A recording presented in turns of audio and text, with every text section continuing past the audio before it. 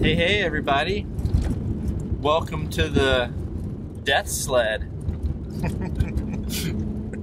This is me and Dusty right here. We're on some BC back roads. We're packing up here for ending our hunt. So I thought we'd just do kind of a little quick podcast, video podcast for some of my special membership people. Yeah, we had a pretty interesting hunt this week. We're riding around in Nick's guide mobile. It's got a big snow owl on the hood of it. But yeah, we did a lot of hunting off bikes. You can see our bikes in the back. That worked really well, but it's been just crazy rain, nasty weather. You're gonna have to deal with the bumpy stuff because the roads are terrible. We're up here in logging country. I don't even know where our closest town is, but anyway, there's Dusty. You've seen him before. Don't crash. Yeah. Focus. All right, so the point of this little video podcast was I thought it'd be cool. Dusty and I have had a successful hunt. We actually were able to get my bear on the first day, which is pretty awesome. A lot of that kind of comes down to we did a little bit of scouting that first day. We weren't able, there wasn't enough time to really hunt the first day. So Dusty, myself, and Nick just really covered a lot of this ground up here. We kind of found the roads where we did have access in without getting stuck. Kind of wanted to get the feeling for where we can hunt, where we can't hunt. Most all of this is just public land, crown land, they call it up here. But we were able to find a fresh track on the first night of scouting, and that's all we had was a very fresh track. And Dusty and I slipped down there to that fresh green literally the first morning, slipped down on our bikes, and we were able to make arguably one of the coolest bear shots I've ever had. But I wanted to maybe just do this little video podcast and maybe just run a few questions by you, questions that I think a lot of our first-time bear hunters or first-time traveling hunters that are going with an outfitter for their first time, not necessarily for bear, because Dusty has guided everything, his dad's guided everything. So what's some of the most common mistakes hunters make when they come up hunting with you? Sorry, we're gonna be choppy. What's some of the biggest mistakes people make on first time hunts? Not having the right gear. Do your research. Know what you have to bring. That's one of the biggest problems. Check the weather, having the right clothes, that kind of stuff. That's one of the first things I've noticed. What are some of the things that you've seen that people have brought wrong? Too light of clothes or too heavy of clothes. It's because you don't want either. If it turns out to be cold, the weather's so unpredictable this time of year that you really want to look into it and have a little bit of both, because if it turns out to be real warm and all you brought was your warm clothes, that's not fun. And same with if it's too cold and you got your light stuff. So be prepared for anything. Yep. Layering is the key. You've heard a lot about layering in recent years, I'm sure, and you know, I can tell you the way that I pack, and I was gonna do a little video on how I actually pack, but you know, there's a difference between base layers, outer layers, wind layers, or rain layers. They're all different. So it's nice to not have one suit that does everything, because then you're stuck in one big suit that is rainproof, and that normally that'll come with a little more noise or something like that. So pretty much the way that I'm dressed, you can see I have a true base layer right here. You can see this is actually a base. I really like this. This is a base layer that UA makes. It's light, but it also wicks. And that's important because if you get sweaty, you want to be able to have your moisture come off of you and be able to escape. So I have a base layer, and my base layer is really depending on what type of temperature I'm expecting for the day. Under Armour is nice because they make their base layers in numbers, so they've got a 1, 2, 3, and 4. So, you know, it's supposed to be in the 60s this week, so I went with a lighter base layer. I've got my hex on as, you know, my electronic magnetic shield barrier, which actually worked awesome. And then I've got this hoodie on. I wear hoodies a lot, just because I like to be able to pull the hood up to kind of shade my face. Plus, these Under Armour hoods, they're actually made out of a storm material, so, you know, if you put water on there, the water sheds off. But in my pack, back there somewhere, I've got a jacket where the hood and the arms zip off. So I'm able to literally remove arms if I just need a vest a little bit, or at night, especially when we're packing out at night, I've got to get warm because it gets cold fast. So I put the whole jacket on with the arms.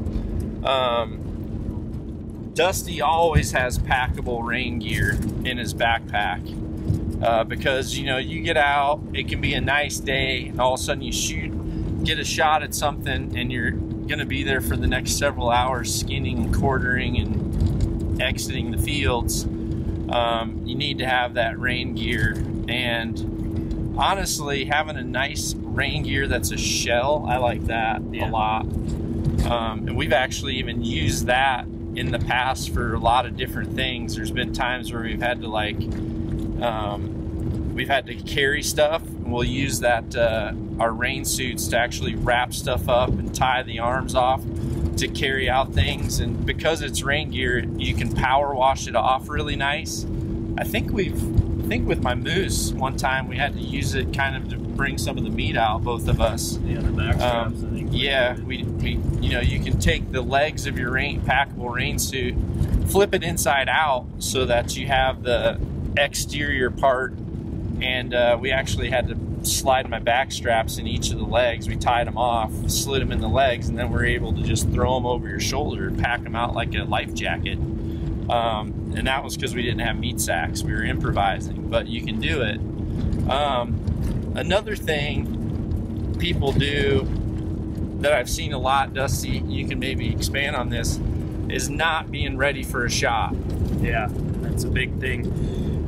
Listen to your guide. We'll know for the most part when the shot's going to happen, and just be ready. If I tell you to be ready, that means fully ready, arrow knocked, ready to go whenever I tell you that the shot's there. So you see a lot of that, guys will get up close, they'll fumble, they try to do their range again, and just they get themselves so worked up, I think it is, that they end up screwing up the shot. So yeah, and not being ready, like, in the vehicle. Yeah, that's another big one. Your release aid, this is huge. Sorry, Dusty, I'm just taking over. That's good, I'm driving. I learned some important rules for BC. Teamwork, safety. That's 2 rules that we have to follow up here in oil patch land. Safety first, then teamwork. Then teamwork. Safety first, then teamwork. So one thing I've noticed, because I've done a lot of 2-on-1 hunts with Dusty, or we've had other hunters with us, and, you know, a lot of times, even though right now we're just cruising around and we're trying to get from one spot where we've seen bears 40-50 miles to another spot where we've seen bears, that doesn't mean you shouldn't be ready to all of a sudden see a bear feeding on the side of these logging roads. I've had a lot of times where you come around the corner, there's a moose literally standing off the edge of one of these logging roads, and someone's got the release, you know, wrapped around their bow limb or something like that. You should all, yeah, quivers in the backpack. That's another good one. This is critical. If you're hunting, you need to be ready to make a shot. That's why I've always got my release pouch on my side. I can literally, it's like reaching in my pocket and I'm pulling my release out, and I'm able to be able to be hunting. And also, you know, my bow is, this is pretty important too. See how my bow's in this vehicle? Make sure you know your laws, if you have to have a case or not. But my top limb is down. My top limb is down so that my string is protected by the plastic of the dashboard. If you have this string the other way, it ends up wrecking your string. The arrows are up and the arrows are away from my face, you know, so you don't want to fall onto these. They're right between us. But I'm able to literally pull my bow out, you know, by the top cam, pull it out, flip it up, and you can go on, you're already on a stock, your arrows are right on your bow, everything's totally set to go. I've seen that a lot of times. Sounds foolish to people who have experience, but I'm just here to tell you I've seen it all when it comes to hunting. Other thing too is, you know, when it comes to a lot of these true hunts where you're in a camp, you're up here backpacking, you know, we don't have showers every single day. You know, you're not sitting in one spot every day like we do for whitetails. You know, up in our country where we go out for whitetails, or maybe where we go on our elk spot, we return back to home. Scent control is doable, but the reality is scent control is almost impossible to totally perfect. Had a lot of luck with my ozonics in my blinds and in controlled situations, but when you're up here and you need to just face the truth of, you know, we're running chainsaws to cut limbs out of the road, you know, we're having to eat our lunch out of our backpacks, we've already took a bear out on our backpacks, we've had to pack meat, cut meat, you know, you're contaminated scent wise. I've seen so many people that burn a lot of their space and their luggage, bringing all kinds of scent control. Oh yeah, cubs. Sow and cubs. Nice. See, this is how it happens. See if I can. Well, I don't know if I'll be able to just see it here quick. Oh yeah, they're right up there. Go up. They're right behind that thick stuff there. Right through there. There he is, standing up. Go forward. Go forward. Just standing up right through there. Go forward a little more. Right there. See your ears. There's your yes. Yeah. Sow and cubs. See, if your release is on your bow and that was a boar, then you're done.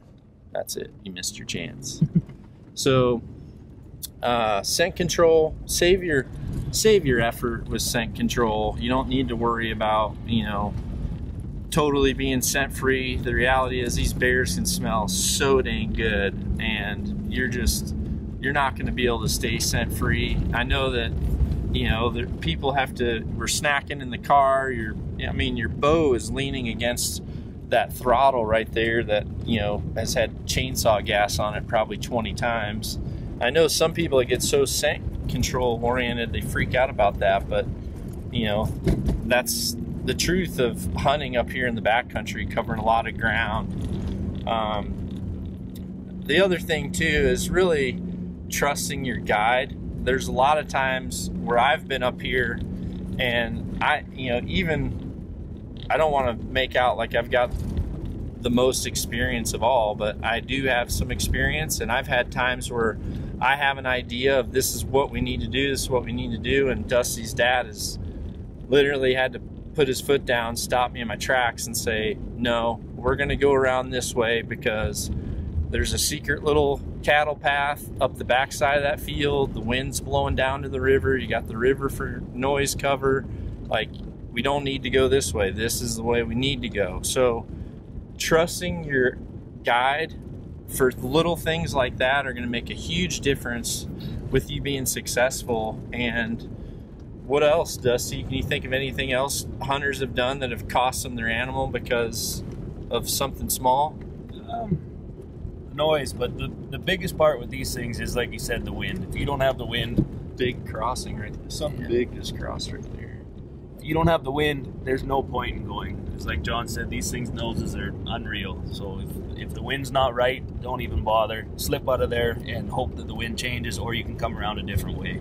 It's when you get too excited and you rush in and you quit paying attention to that wind, that's when you're going to lose that animal. Yeah, and a lot of times too, Look at all the dandelions that have popped here. It's amazing. A lot of times too, you've got a lot of people that come out here and they really want to walk around a lot. This is kind of an important tip.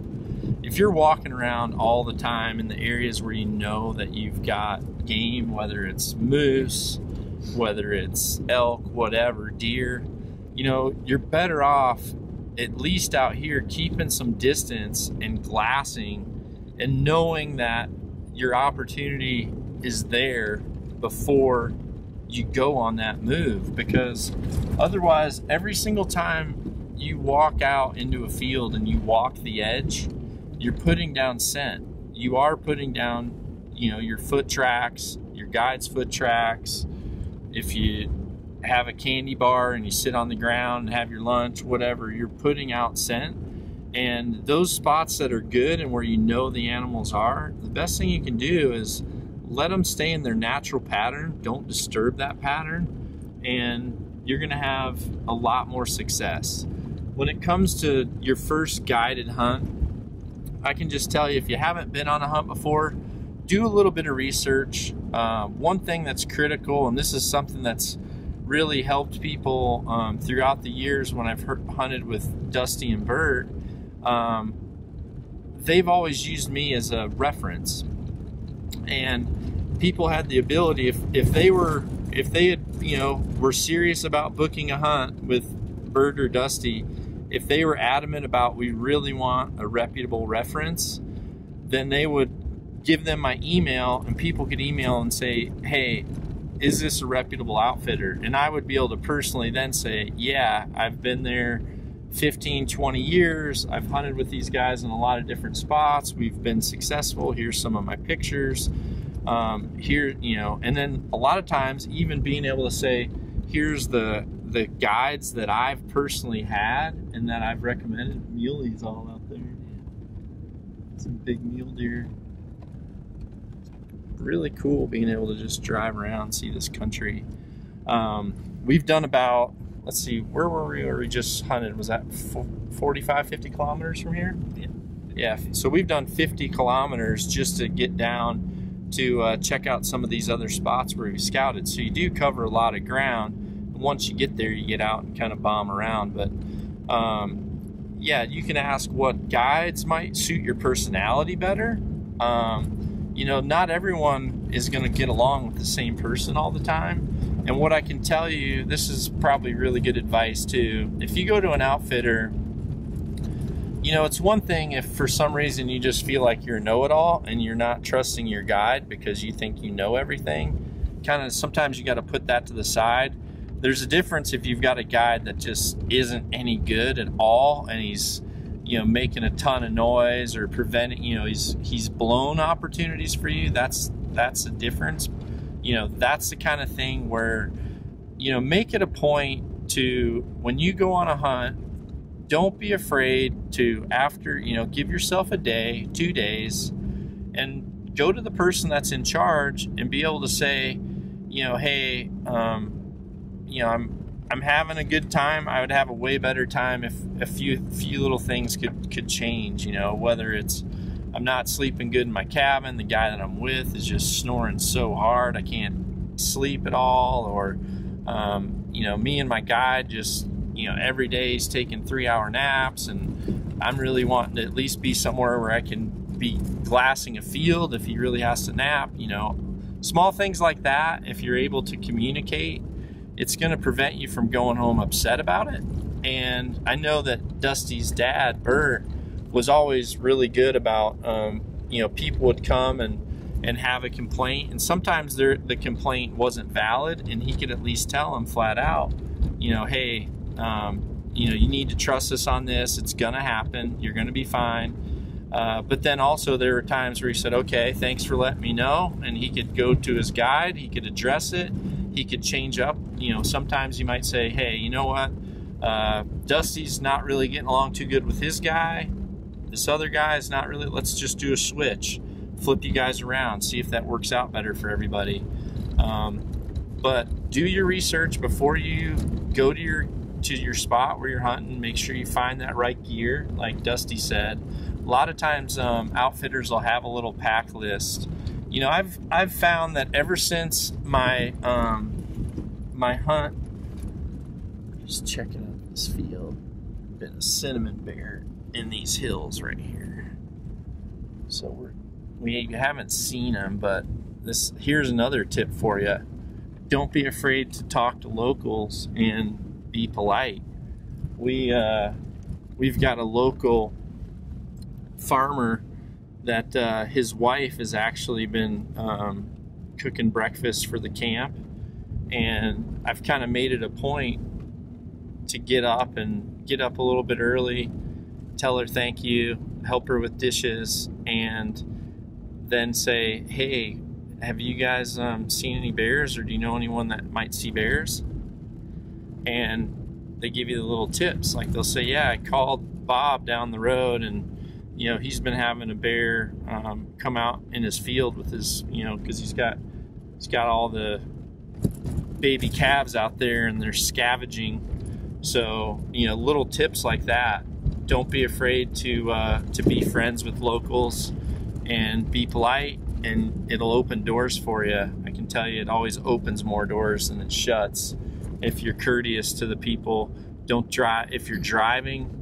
You know, if you're getting up to your close camp area for your first time, you got a rental car, don't come riding in like a moron. Come freaking burning around the gravel like Dusty does on his home road. The locals are gonna say this guy's a dink, and they're not gonna help you out. And the other thing too is, you never know, some house that you blow by and dust the whole house out, that might be a house where all of a sudden you see a 200-inch mule deer standing out in their field the next day, and you need to go knock on the door and ask them permission. So yeah, get your list. Back to what I was talking about, since my pack-in trips in Alaska, or float plane trips, I should say. Well, it wasn't really a float plane, it was a Super Cub, but I learned that, you know, I had to pack with 50 pounds. I had to in order to fly in. And so I've learned that I can actually do most of the hunting I want to do with 50 pounds in my suitcase. So like I said, I layer. I really like to have a thin UA layer. I'll normally have, if it's really hot, I'll have a 1, but I really like to have a 1 and then possibly a 4. And a lot of times with whatever my heavier layer is, that's actually what I wear around camps in the evening, whether it's moose camp or whether it's here at bear camp. I'll actually wear my thicker long johns at night around camp, instead of having to pack separate, you know, full sweatpants and all that stuff, workout gear or whatever. Just kind of utilize a thin little pair of pants and your long johns as part of your layering. I don't know. What else? Anything else, Dusty, we should add? Remember what you're up here for. To enjoy the hunt and have fun. Don't get focused on the kill. It'll come. Just enjoy yourself. That's what we're doing. Yeah, that's a good point. Really good point. Because if that is your only focus, then what happens is the grumpier you get, well, most people, you start to be an a-hole. People don't like working for you. No one likes working for an a-hole. So don't be an a-hole. You gotta just, you know that, you know, you're up here to have fun, enjoy it. You know, don't be afraid to ask some stories, get some cool tips from your guide, get to know him, and you know, you may build a friend for life, and they'll start working that much harder for you. And then on the last day of the hunt, like today, when you wake them up at 6 a.m. and say, hey dude, I know we never see bears really before 10, but we're going out for 4 more hours. And look, we saw, how many, 5 bears today? Yeah, 3. Yep, saw 5 bears. And we're literally pulling in right now to camp. I've got a pack. I flew into the wrong airport, so I've got a really long flight or drive to get to the airport. So that's it. But yeah, thanks everybody. Hopefully you enjoyed a little safety, Then teamwork. then teamwork. See you guys.